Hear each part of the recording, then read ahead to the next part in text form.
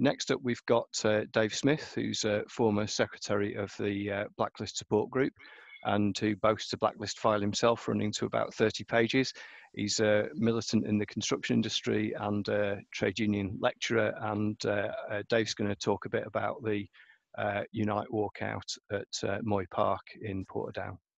I think what we've found in the last couple of days is anyone who's an activist in the building industry or a branch secretary or a union rep is just getting inundated with messages from workers, with the workers saying, we want to stop work, our family are concerned, we're concerned, but the employer is forcing them to come in. We've had literally about today, I've had about half a dozen people contact me who they've literally gone to their employer, said, look, I don't want to come in tomorrow because of it. And they've been told, well, if you don't want to come in tomorrow, you're sacked. Just pick up your tools and go. And because of the self-employed, precarious nature of all the work in the construction industry, barely anyone is a direct employee. So therefore, much of the legislation doesn't actually protect them. The Section 44 stuff that people are talking about is useful, but if an employer wants to sack people, they can still sack people. All the legislation allows is that you can, at some point in the future, go to an employment tribunal. Well, that might be 9 months in the future. So what the legislation's really about is using it as a comfort blanket for reps to be going around and talking to their members and encouraging them and say, look, the law's on your side, because if people think the law's on their side, they're more likely to come together and do things collectively.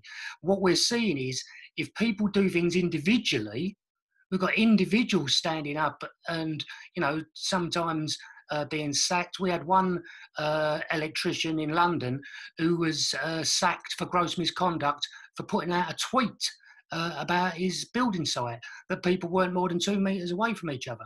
So individual people taking a stand is great, but individuals most of the time are being sacked.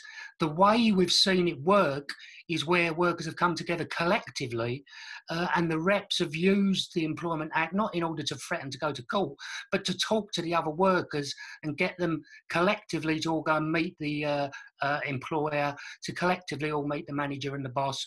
And I've certainly talked to some roofers, a group of roofers up in the northeast who did that, and on other sides. And there's a job in Ireland that Unite the Union have been involved in that have used the same legislation where 1,500 workers have walked out. Basically a coronavirus walkout. And really, I think that's the key now. People are not going to do it spontaneously. Just because everyone's talking about it, 100 people, 50 people are not all spontaneously going to go and talk to the manager. It needs 1 or 2 activists in the workforce to almost be planting the seeds, to be going around, even if we've got to do it by tweeting each other, or, doing small little surreptitious conversations, out of the eye shot of the foreman.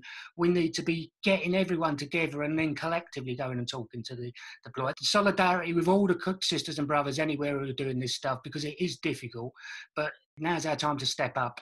And along, a bit of taking the lead, I think we'll have people follow us.